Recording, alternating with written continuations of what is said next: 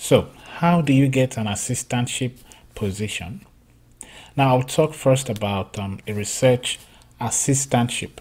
Now, sometimes the position may be advertised on the department's webpage, or in some cases, some universities have, web pages for individual professors.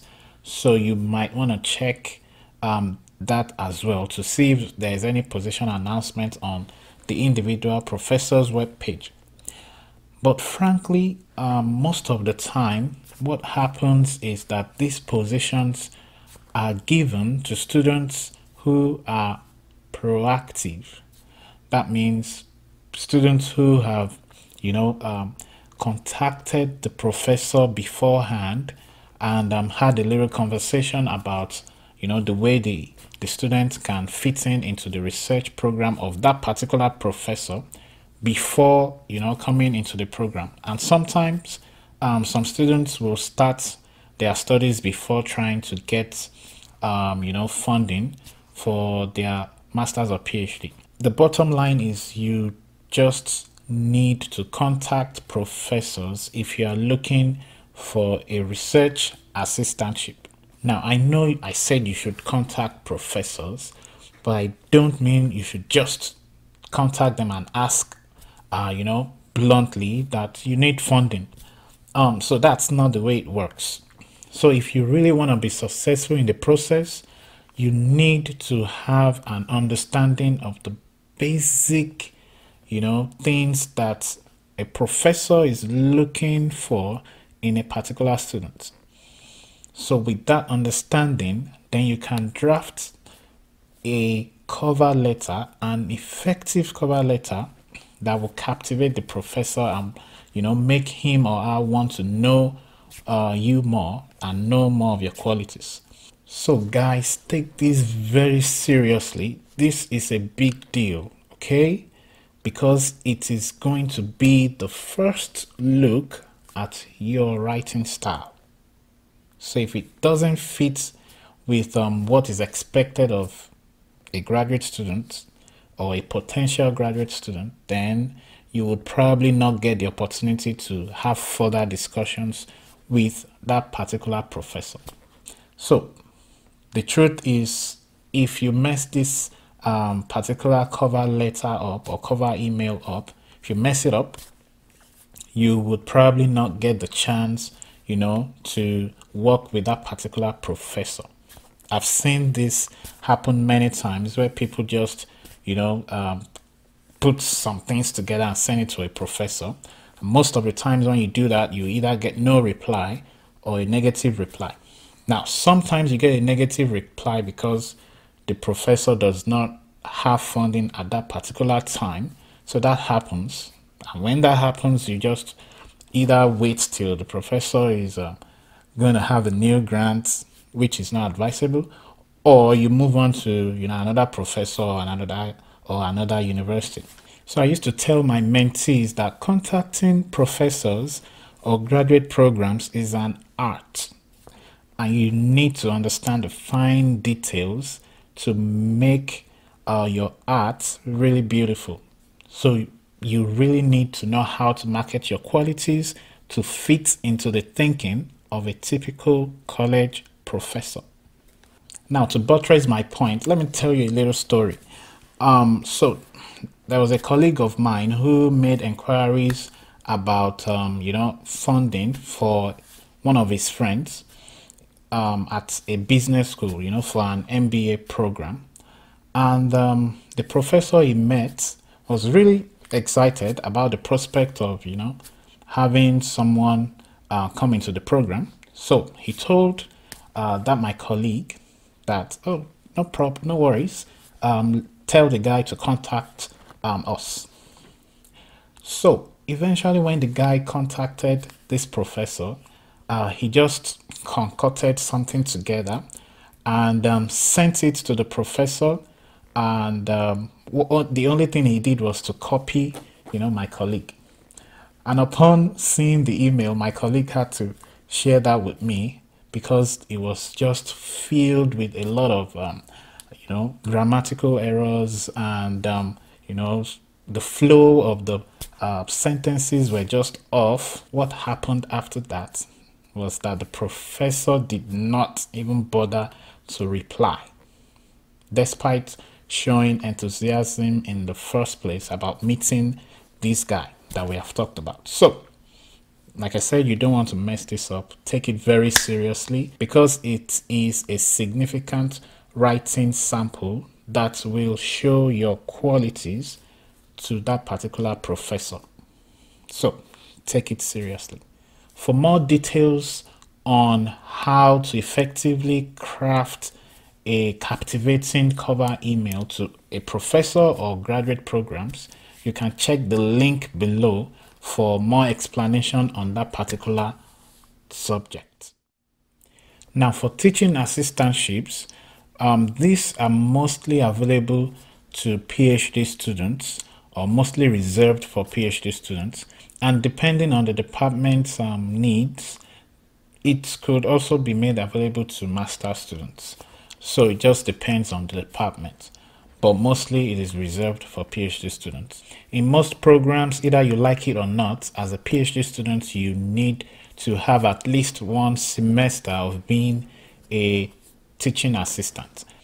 Now, if you are an international student, the bar for becoming a teaching assistant is higher than if you are a domestic student. For international students, you may be required to have a very high score on your test of English as a foreign language, which we call TOEFL, or IELTS, which is a substitute for TOEFL, especially on the speaking sections. So, for example, in my alma mater, you need to score about 26 points out of 30 before you can be competitive for a teaching assistantship position. Now, if you don't meet that cutoff, some university gives you an opportunity to take an exam on campus before the semester starts. So if you can get into the country a little early before the semester starts and take that kind of exam, if you pass, then you may be competitive for those kind of positions. So it just depends on the university or the department and the criteria they have for students to become a teaching assistant. In any case, the graduate coordinator of that particular department is the best point of contact for any inquiries on, teaching assistantship positions. And if you cannot locate who the graduate coordinator is, they would definitely include a number or an email that you can contact for any inquiries about the program. So you should contact that particular email to make inquiries for, the possibility of getting a teaching assistantship position. Just so you know, in some cases, it is given as an automatic benefit if you are admitted for a PhD program. I've seen situations like that. So, like I said, it depends on the requirements or the criteria that the university or a particular department has.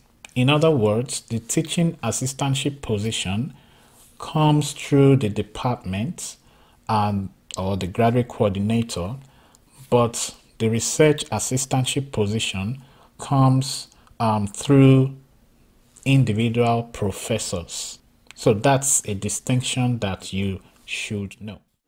So for administrative assistantships, if you happen to find a vacancy somewhere, let's say on the library's webpage, all you need to really do is to respond to that call for applications, depending on the qualities they listed in the call for applications. So that is pretty much clearer than teaching assistantship or research assistantship positions where the qualities they need might not be really clear to you before coming into the program. And that is why I have created the guide in the description below. Now, before you even apply, I always advise that you try to contact either the graduate coordinator or a professor before you apply to any program. Now, I have seen situations where a student really wanted to work with a particular professor for his research, but could not get a position because the professor did not have the funds or the grants to, employ him as a research assistant. So the individual sent a very captivating email to the graduate coordinator, and because this guy is a good student, so the graduate coordinator, together with the head of department and others in the particular department, created some sort of administrative assistantship position for him, so that he can continue his studies pending the time that that particular professor will have the funds to employ him as a research assistant.